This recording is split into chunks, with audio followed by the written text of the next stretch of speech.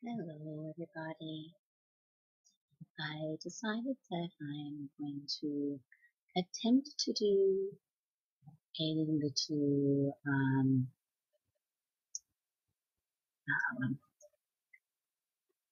going to share with you my opinions on a movie that I watched very recently.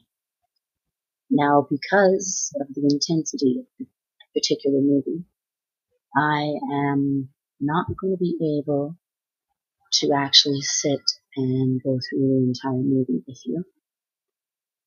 What I'll do is we are going to play the trailer and I will talk with you about the situation of the movie. We will rate it and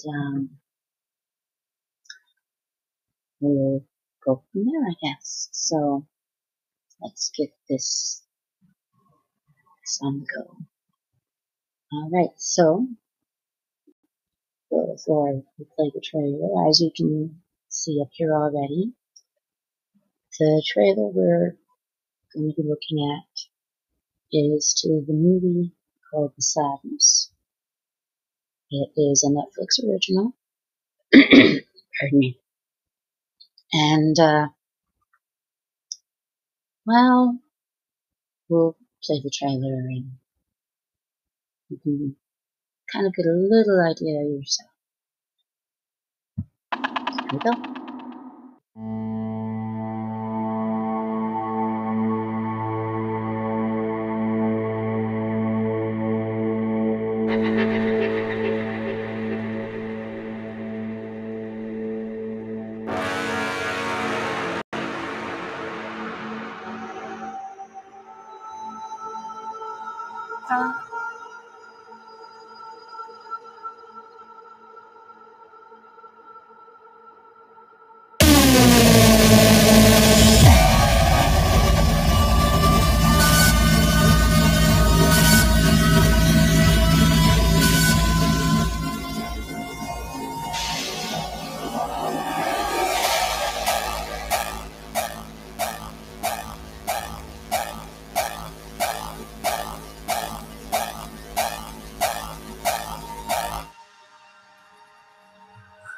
待会儿见了啊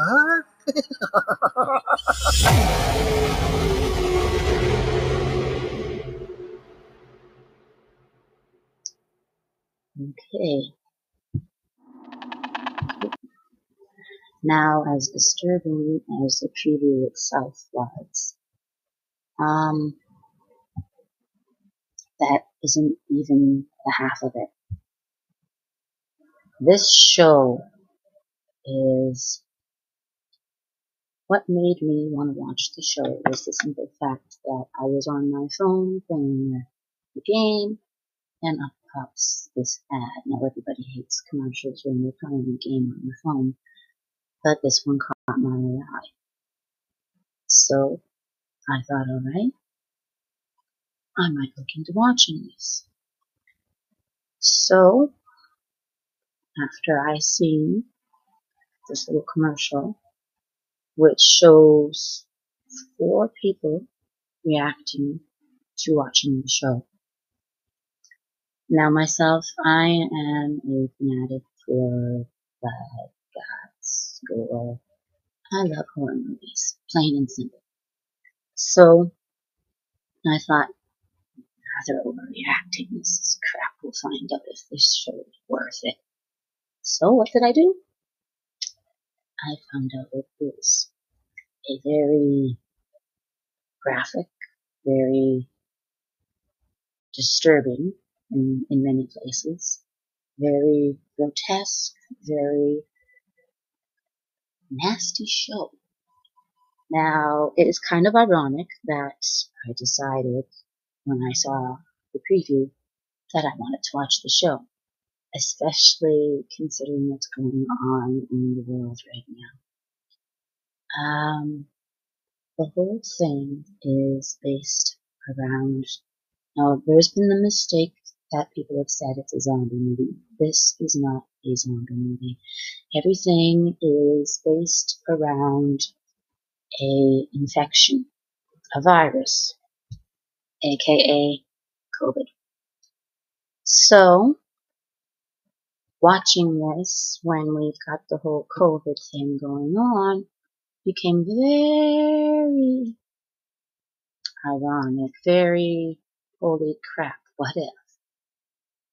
Now, we've got your two main characters, of course, which it introduces right away, and their neighbor, who seems to be an absolute sweetie, a really nice person, and he's got a cold. Makes you feel bad for him because he's got a cold. Well, turns out it's not just a cold, it is this virus that is causing all this. And their neighbor turns on the guy. A lot of stuff happens, and this is pardon me. This is definitely not a show that you want kids to watch. It is not kid friendly. My daughter is 17, and I don't really want her watching this. I'm hiding up in my bedroom with the door closed so she can't even hear. It is very... I played the preview for my husband and he got grossed out. Unless you're someone like myself who is big time into blood, guts, gore, basically anything that I usually do body counts. To put it quite simple, this show, I dare you to watch it and give me a body count afterwards. Because I was doing my body count, and then all at once everything all happened and went, and there went my body count. So if somebody watches this show, and if you can give me an actual body count, I would love it. That'd be great. Just leave it in the comments and let me know, because I really seriously would like to know. And I'm one of those weird people, I guess you could say, when it comes to my horror shows. And yeah, it's this one I would rate R, and I'm not trying to be a pirate. R. So it is RX times 10,000. It is Z rated. It is nasty. It's blood, it's guts, it's gore, and it's disturbing. There are some areas in it myself that I found extremely disturbing, simply because I'm a parent.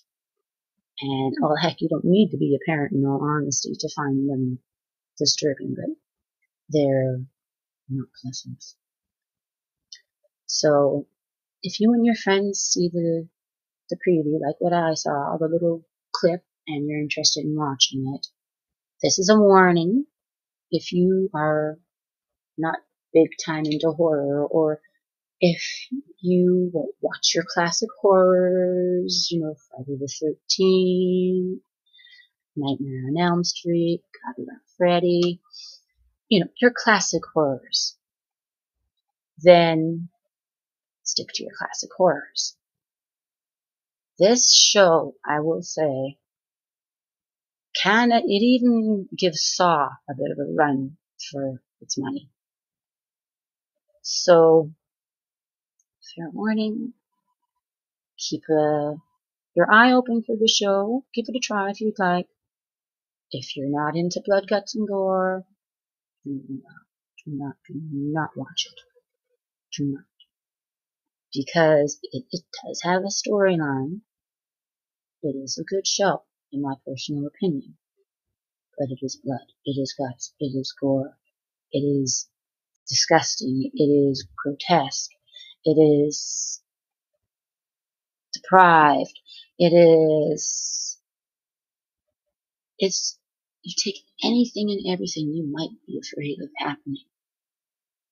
The show is basically, this virus makes people do the one thing they would never do, ever. And when you think, just thinking about doing that one thing you would never do, that's what the show is. So, if you're going to watch it, go for it. I hope you enjoy it. If you're someone who does watch horror movies, but you watch them like this, nope, don't watch it.